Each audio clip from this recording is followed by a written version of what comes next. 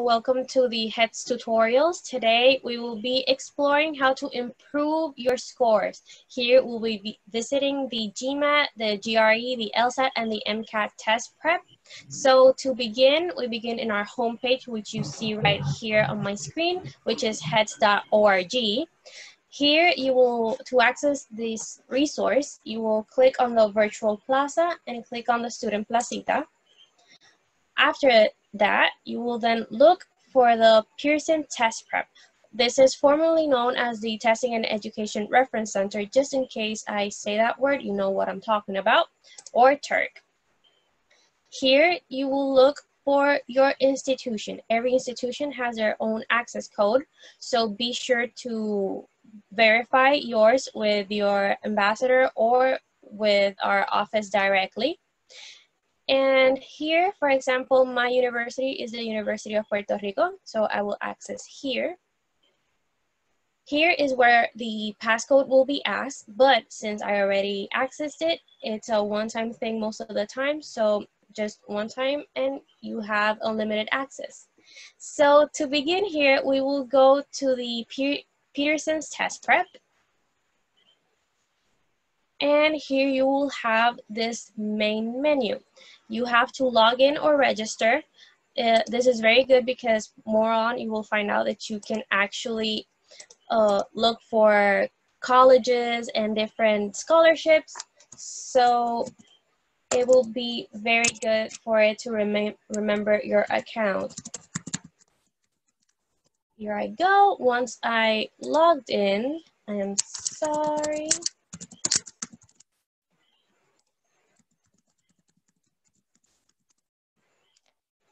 Here you will have full access. Since we're gonna focus on the GMAT, the GRE, LSAT, and MCAT, you will go to this main menu, which is improve your score, and we will go to grad school. Here's where you will find these tests.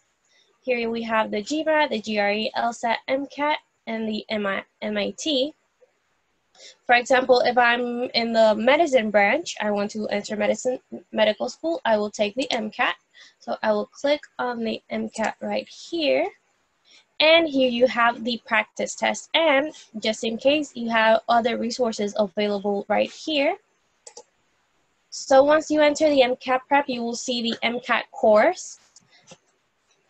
Here you will see the content that this includes. For the MCAT, you have 3 practice tests, each divided per section. So right now I have done 3, 1 of the 3 tests right here. So I will have the check mark.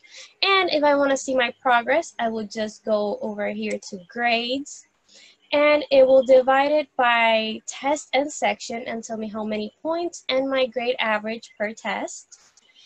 And you can also see your class progress.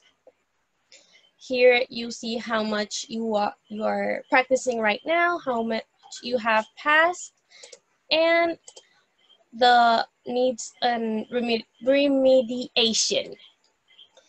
Here you see the content that you have practiced, discussions, and all will be very divided for you right here. If you want to see how one of these tests are, you will just go to the content where I was. And so let's say I want to practice the chemical and physical foundations. So here it will tell me the time, how much time I will have to take the test, and to start the quiz with the instructions right here. With the test, this is passage-based, most of them, so you can see here per page how many passages and questions you have. And here you have the passage for the questions 1 through 7.